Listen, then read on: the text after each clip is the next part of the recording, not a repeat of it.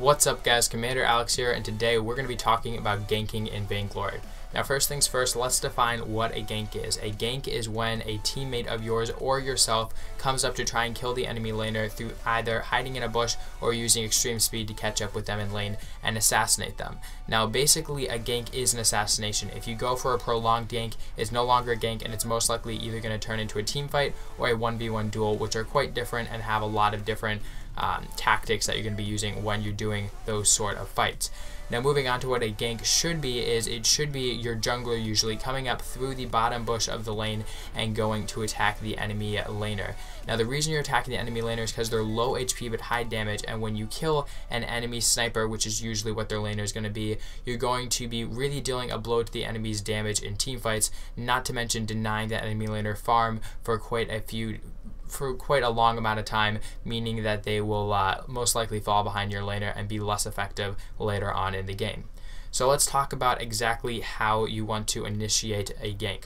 First things first, come up through the bottom bush, or you can sit in the top bush if you get there without being seen, but the main point is that you don't want to be seen when you're going for a gank. If the enemy laner has some sort of knowledge that you're about to be coming, then you're very unlikely to have a successful gank, and in some cases you will actually get counter ganked and killed because you will go in way too deep and be killed by the enemy jungler that's going to come up to help their laner.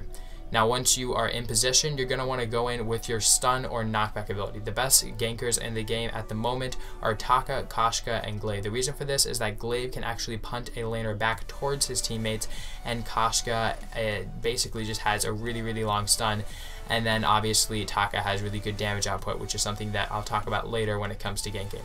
So now that you've had your stun or some sort of knockback ability dealt towards an enemy, you're going to want to throw every little piece of damage you have at that enemy laner. You want to take them out as quick as possible for a couple reasons.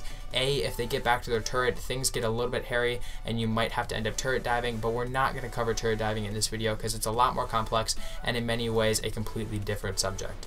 But moving on here, if you do enough damage, you should take out the enemy laner before the enemy jungler can come up, because if the enemy jungler gets up there, then you are very likely to be counter ganked, and since you've already taken quite a bit of damage from the enemy carry, that means it's going to be very unlikely that you will get out of that counter gank and survive.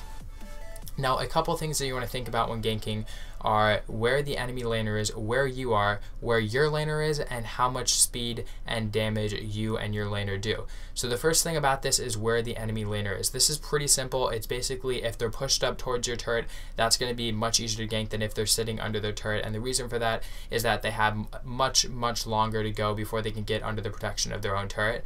As far as your laner goes, pinging is a very good thing when you're ganking because it's going to allow your laner to understand that you are going to try and attack the enemy laner, and it's going to allow them to get in a better position so that you don't end up killing yourself with your own laner not really doing anything.